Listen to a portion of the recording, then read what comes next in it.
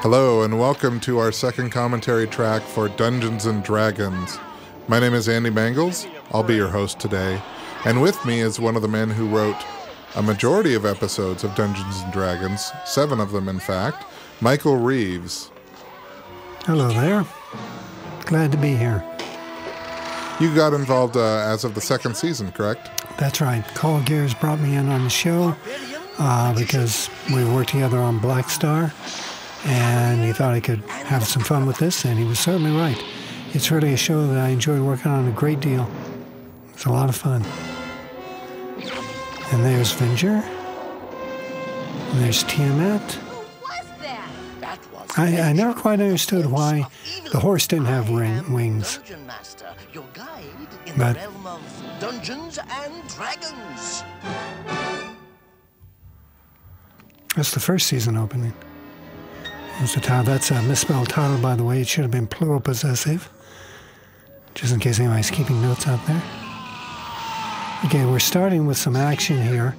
The whole idea was to start kind of in the middle of a scene, almost as if we're like at the end of an episode and we're going to go off in a different direction. So we start with this frost giant about to cream Uni. And then here comes Bobby. Hey, this is a fairly dark episode in general, isn't it? It's pretty dark. That was the idea that Carl and I had, was to push the limits of the show a little bit. Basically to have the kids be a little proactive about their own fate instead of simply reacting to the minutes of the week, which we'll see coming up in a few minutes. That'll happen. But first we have to defeat the frost giant. Was there any kind of restrictions on using the weaponry very much there? I never had any. I don't recall standards and practices being particularly upset about it. The yardstick was always, if they're fantasy weapons that could be imitated. That was the whole thing, imitatable behavior.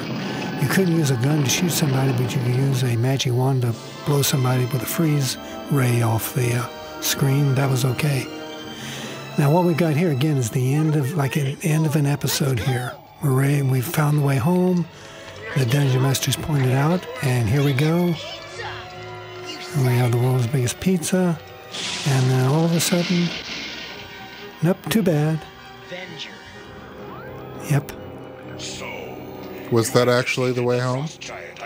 Looked like it to me. Yeah, that's the whole idea, was that they would actually find a way home. I mean, it's up to interpretation as to whether or not Dungeon Master engineered this whole thing. It's kind of open to opinion to how very manipulative he was in the series overall. But at least in this episode, my intention was that they would find a way home and Venger would stop it at the last moment, which is what would precipitate what happens next. Now this is where the show starts getting a little different. You'll notice, for one thing, there's no music in the background. We sit down, we're pretty depressed. Was that an element in your script that you said no music? And I don't think it was an element in the script, but it's something that we agreed on at the storyboard stage. We were almost home. I mean, I wanted them to react realistically like kids would. That's why they suddenly get into an argument here. I mean, obviously the argument is not about who trips over the club. I don't want to be in this world anymore. And Bobby is very upset. He's a little boy. He wants to go home. And our house and my friends and... It's okay, Bobby. It's all right. It's all right. This And is you all notice... Venger's fault. We ought to do something about that guy. Notice that Hank is twisting the bow in his hands. Eric's right. Yeah? Yeah, and we are gonna do something about him. We are? We are. That's right. Gotta love The Eric. only chance we have of getting out of this world is if Eric we actually take grew care of quite a bit as a character during the course of the series, I think. He starts out just as kind of the buffoon of the show, but at least in some of the episodes I wrote, I tried to really bring him along as a character, give him a little depth to him. did one episode in which he actually becomes dungeon master for a day. And when it comes right down to it, he actually steps up to the plate and acts the way a dungeon master would. Had you been a fan of the role-playing game prior to writing for the series? Actually, no. I don't think I've ever played a game of Dungeons and Dragons. I mean, it doesn't matter because this show isn't really based on the role-playing game. In fact, it was a mandate that did not have anything to do with the game per se. It was just a jumping off place to do a series. And here we only want to hear two things. Here we stop him in the middle of giving him yet another mission. To beat Venger once and for all. Listen to me, Ranger. And we're a little worried about this. I mean, is he just playing along, or is he actually concerned? I think he's actually concerned. So then, it has come to this. That's a nice shot of Hank. Did you feel that the Dungeon Master was a little more malevolent then than I didn't feel he was what he was malevolent. letting on? I didn't feel he was malevolent per se, but there were games going on that probably were working on levels that the kids didn't know. Ask her. She may help you, but then she may not. May I go now? He's very contrite there. And they're all not quite sure what to do about all this. Dungeon Master, wait. How do we get to the dragon's graveyard? You carry the way with you. Let it begin with you, Ranger. I said no riddles. Hank gets very frustrated in this show. Okay, you heard him. Let's go find the dragon's graveyard. Hank, if we find Tiamat, and if we convince her to help us against Venger, what'll we do with him once we've got him? Whatever it takes. And there's the whole thing about whatever it takes. Whatever it takes to do. Yeah, I mean, they are kind of implying here that they're going off to go kill Venger. It's, Exactly. That's the point. They're fed up and they're going to do something about it. Now Venger breaks into a rage, which we've seen him do before, but this is different. Now there was a scene cut out here. You'll notice as we pushed in on that spire, there were two figures up there. It was a scene between Eric and Hank, where Eric basically tells Hank, look, I don't know what you're planning on doing, but I'm with you. I mean, whatever it takes. Which again is kind of a growth for Eric there. was it cut out due to time? It was cut out due to time, yes. The only thing I'm carrying is this club, and it's getting awful heavy. Hey, wait a minute. Maybe So how far do you think that Hank is willing to go in this? I think he's willing to go as far as necessary. right? He said, I mean, in the beginning at least, of course. As we get to the end, he realizes that this is not the way to go. Here comes Venger. And we're about to come up on a scene where that, I think, probably warms the hearts of fans everywhere. Well, we're going to fry the little unicorn. But again, it provides motivation for the kids. The Venger's not fooling around. Well, he's been humiliated by them That's for right. how many episodes now? Quite a few. I really wanted to have them like battered and beaten in this scene, but that was something that standards and practice didn't go for. Wherever possible, I just wanted to give the idea that this is real. This is the Sam Peckinpah episode of Dungeons and Dragons. The final stand. Yeah, kind of. where's Uni? Here he comes. Now check out the smile on Butcher's face. Oh, Uni! and there's our act out. A little fireball coming right in on the camera. That's quite a commercial break. Yeah. All I did was to make it as intense as we could. Cover him! There we go. Your foolish sentiment will cost you dearly, boy. And there he comes to save the day. Bobby, Eric, get out of there! Well, beyond the kids looking to be, more proactive, this is also a little different than Venger, who rarely attacks them directly, and certainly not with this kind of anger behind him. Yeah, again, it's taking it to the max as much as we could. It's a dead end. We're trapped. How bad is it? Well, I'm sure. Was there ever any discussion about actually allowing one of the characters, like you need to die, or? I'm sorry. Well, we couldn't go that far, and we really didn't want to. We just wanted to. Sorry for Venger. We wanted the jeopardy there. We wanted to make it have the stakes as high as we could get them. He's blasting the rocks, trying to get to us. Good. I'm ready for it. No, Every this now is- and then they do allow characters to die on animation. It's usually the Emmy Award-winning episode. That's right. Yes, a very special episode of Dungeons and Dragons. Only we'd found the But we didn't do it dragon's back then. graveyard. Wait, we're not done for yet. So here's where We can still use our weapons to find I get the idea of using the Dungeon weapons. Master said to let it begin with me. So I'll just loose this Here goes. bolt of energy and let it ricochet around the cavern for a while. A little dangerous. Yeah. What's going on? The idea was just to have it be something that came out of all of their weapons. Watch it. Bounces off the shield, bounces off the pole.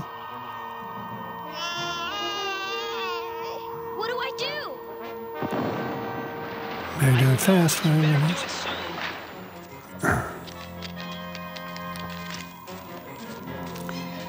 So she puts the cloak over it, and it gets bigger. Now Bobby's the only one who doesn't react Get away from Uni. as to make it as part of the spell. He just reacts in anger to try and defend Uni. And that's how they get away. And Venger comes in. Again, they are gone. But where? Fender sure got a Indeed. great design, doesn't he? Doesn't he? Yeah. It's kind of almost a little bit like a cross between a vampire and a Cenobite or something. Yeah. I think it was Bob Klein who designed him. I'm not sure, but I think that was his design. It's quite interesting. Listen to the music here.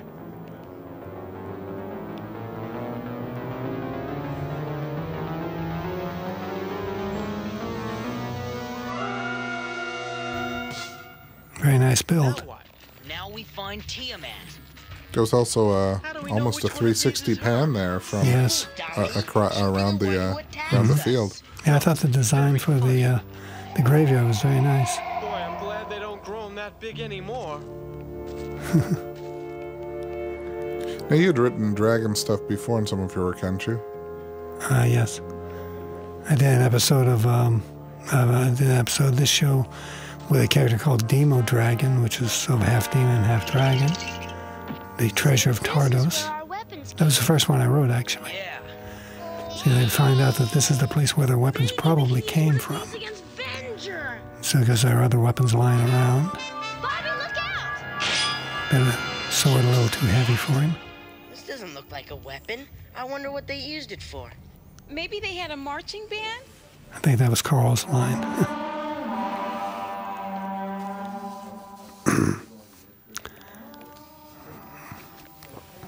The dragon's graveyard, of course, comes from the old idea of the elephant's graveyard. It's the place where the dragons all go to die. Didn't hear that. And believe me, initially, just the concept of a graveyard was a tough enough sell.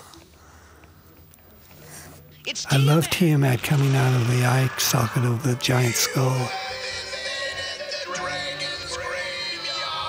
And of course, Frank Welker doing the voice. You have to help us. Now, Tiamat was one of the characters from the role-playing game. Yes, it was. There are quite a few elements from the role-playing game in it. Way to go, It's just that, That really calmed her down. we weren't treating it as a game. It was just the backdrop for a series. Here they find their weapons are much more powerful here. How'd your weapons get so powerful? Something should be said about the music of on the show as a whole. It's quite exciting, I think. It's really a good score. No, we've come too far to give up now. It's one of my big pleasures in watching shows, listen to the soundtrack. nimble little dragon. What's happened to our weapons? I believe Tiamat doesn't speak very often, though. And No, this is unusual to have her speak, but it was necessary. was there a plan with this to kind of bring her more into the series? And well, in this particular one, we needed someone who could be a worthy foe for Venger, and Tiamat was not the only one that measured up. Listen to this.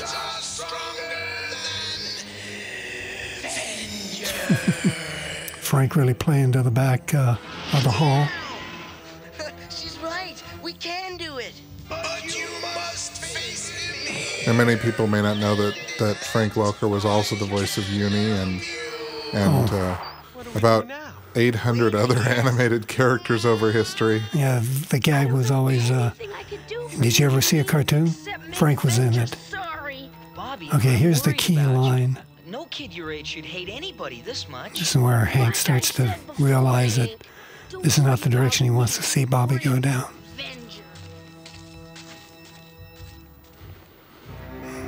That no kid should ever hate anybody this much. That's right, yeah.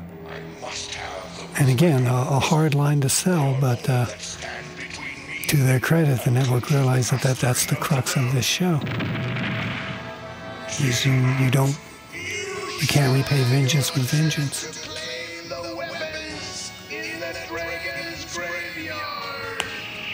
Oh yeah, take that. I love this, just claps his wings and blows them away. Some nice animation in this sequence. I'm sure that Tiamat was probably extremely difficult for the animators to work on. Oh yeah, 7 heads. 7 heads and 7 different colored heads at that. Yes, exactly. Plus various limbs and stuff. Yeah, it was difficult to notice that the heads don't move all the time, but it works very well. This is weird. It feels like it's Now, even though this was animated in Japan by Toei, it still has, they kept the look fairly Americanized. Yeah, I think so. Yeah, it certainly isn't the anime look that became popular later. What we have all been waiting for. Arise. We're going to bring the ancient warriors to life What here. does he want? We're already standing up.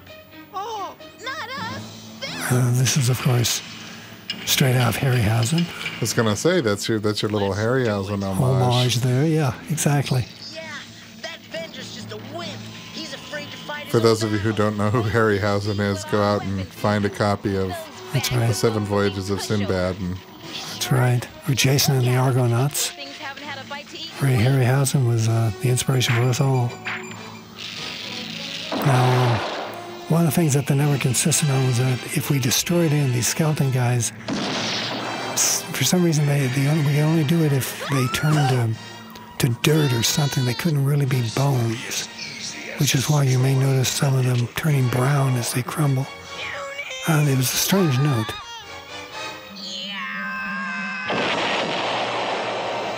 See? Suddenly it becomes brown.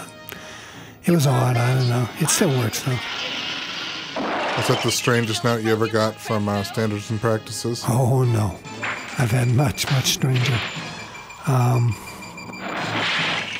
mean, it's notes along the lines of, a Martian wouldn't say that type of thing. Now here, you get the idea that Venger gets the idea that maybe things aren't exactly going his way after all. Now, this episode was actually the start of what you had kind of planned as a trilogy. That's right. This is the first episode of kind of an unofficial trilogy. The second one was The Dungeon at the Heart of Dawn, which was one of the first ones of the 3rd season. And then the last one was going to be Requiem, which is, of course, the series finale that never got produced. Requiem was going to spin the show in a different direction if we did get picked up for a 4th season, and if not, it would be the end of the series. And here Hank is ready to do the deed. What are you gonna do? It's like, what, are you gonna do it or not? He has to make the choice because he's Has to make finally the got the choice. upper hand. Exactly, and Venger knows it. I mean, look at him. So here goes the bolt, and we stop. This is the realization here that you cannot, repay vengeance with vengeance. Why did you not finish if I did, we'd be no better than you are. There it is. We've beaten you, and you know it. So that's Understand, Venger? I didn't do it for you. the cross-eyed look is not that great. But what about Uni? Anyway, Now, would you have would this have then paid off in the final episode? yeah, there's some references to it in there. The basic idea is in the final episode is that they tend to split up in trying to decide which is the best way to get home. And it's something that we touch on in here a little bit, but they actually come to almost to blows over it in the final episode. I don't get it. So there's a whole thing on working together. Shall we? And Dungeon Master just said, "Rise, my son." That's right. To Venger. And that we learn in the final episode that Venger was indeed his son. Taken your first step. Little Darth Vader touch there also. Well, yeah, it works though. I mean, some of these things work because they work. Cliches often work because they work, and that's that. I really enjoy writing the episode, and I've gotten a lot of really good response to it over the years. Is this your favorite episode of Dungeons and Dragons? Oh yeah, yeah.